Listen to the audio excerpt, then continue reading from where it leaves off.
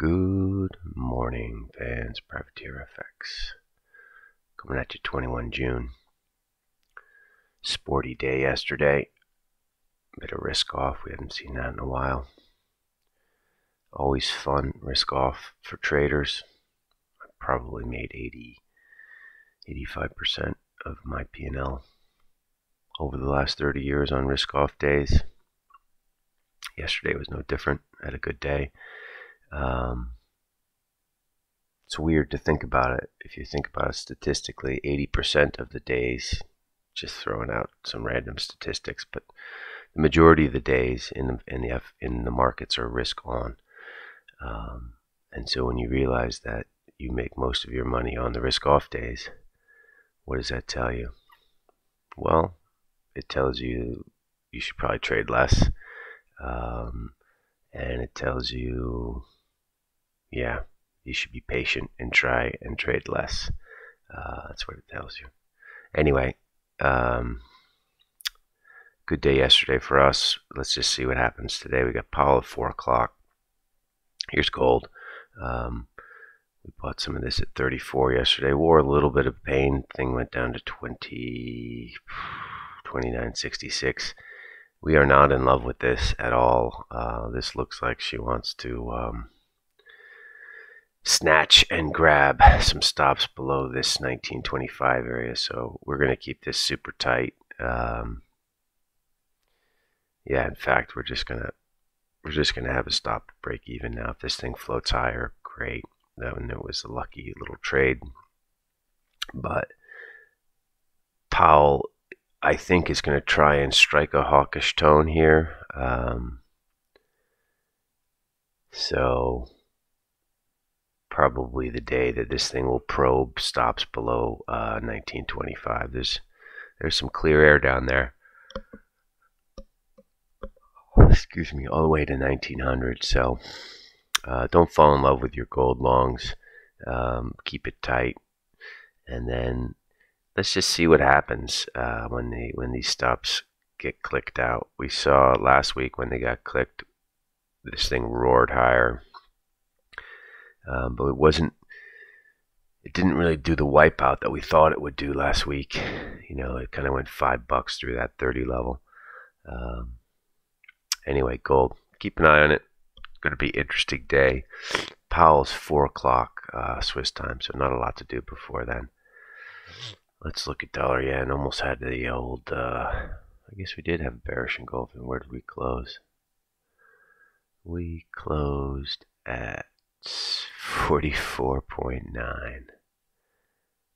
How you like them apples? 44.1 was the day before's low. So not quite a bearish engulfing on that candle, but the body of the candle did not engulf. But head to tail, made a higher high, made a lower low. That's normally pretty bearish. What's the trade here for Powell? I think the trade here is 142.25 stop entry, right? If he's massively hawkish. As far as selling it, if you're short, you're in the middle of nowhere here at 70. Where are you going to leave your stop? You can leave a 50 pointer. I don't know. Like, this could go anywhere, right? If he's hawkish, there's definitely going to be stops above 142.25. If he's dovish, I guess this thing could start easing lower. 10s are at 374, which is a bit of a surprise. They really took a digger yesterday. Talk about bearish engulfing. This does not make a ton of sense to me, except for the fact that the market is massively long yield. They are short the future. This is why this thing keeps going up, I guess.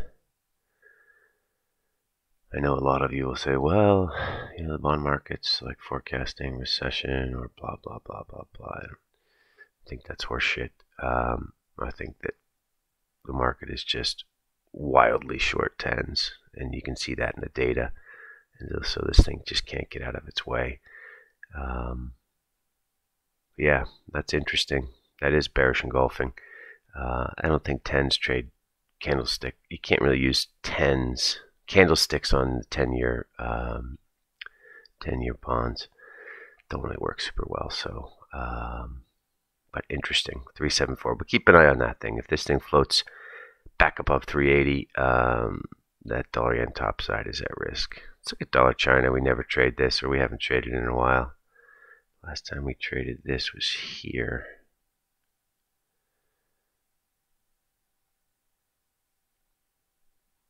$6.80. Forget when that was. I guess it was probably March. Obviously, China is cutting. The U.S. is allegedly hawkish and raising. Although I think we're close to the terminal rate in the U.S. 740 is the high of note. There's nothing really to do here at 720. I'm just bringing it up because I guess basically just to pour some salt in the wound, because we missed kind of an easy trade here. I think. I mean, there are no really easy trades, but world's tightening, China's easing. Dollar China has to go up. But anyway, moving on. Let's have a look at dollar CAD. That was a pain in the ass yesterday. Did not work out well at all. We tried to buy through 40 yesterday. Really, I wouldn't say it's unpleasant, right? But like, really struggled. Like dollar CAD is heavy. I don't know why, because gold was getting smoked. I mean, oil was getting smoked. It was risk off. We were short CAD yen.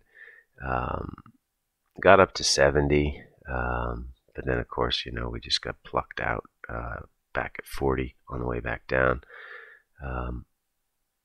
What did we learn here? We learned that dollar CAD is offered. Like, I thought maybe this 40 level would work because the market was short dollar CAD, but I don't think the market's short dollar CAD at all.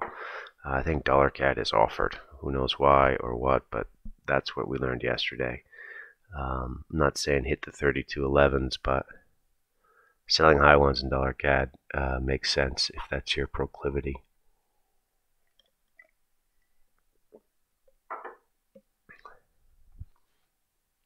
Let's go to dollar rand. This is where we got paid yesterday. Bought this down at 15. Sold it up at 40. The high was 46. Matching these highs over here. If we continue risk off, this is still cheap. If you're one of these people who wants to do a multi-day trendy type trade, probably stick a bit in down at 35.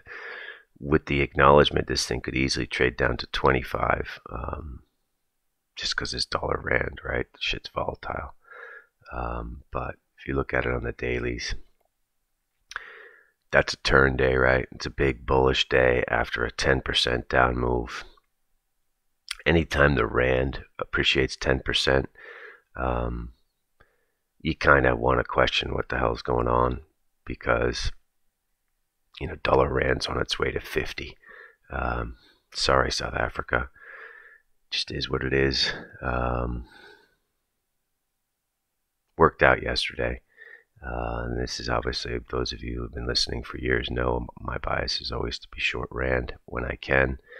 Kind of like Turkish lira, although not as bad, not as poorly run as Turkey, but and also better liquidity and a better market to trade than the lira. Anyway, very, very bullish day, dollar rand. You could probably pick some of this up cheap. We all know where your stops kind of need to be, below 1810. Or square again. Looking at this with some fresh eyes today. Euro Swiss just keeps inching higher. Thursday SNB.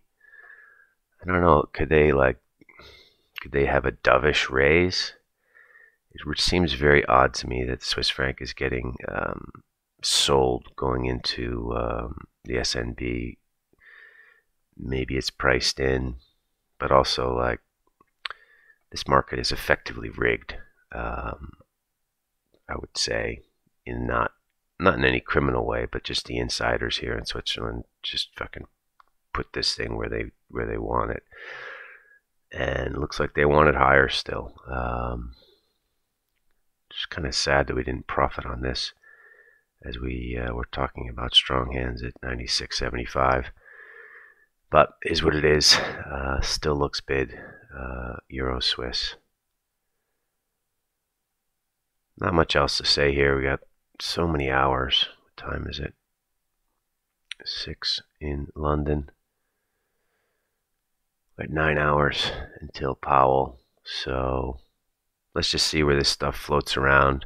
We're long a little bit of gold, but not much conviction in that. Stops are at break even, and then we're just going to see where things are going into 4 o'clock and see what Jay has to say.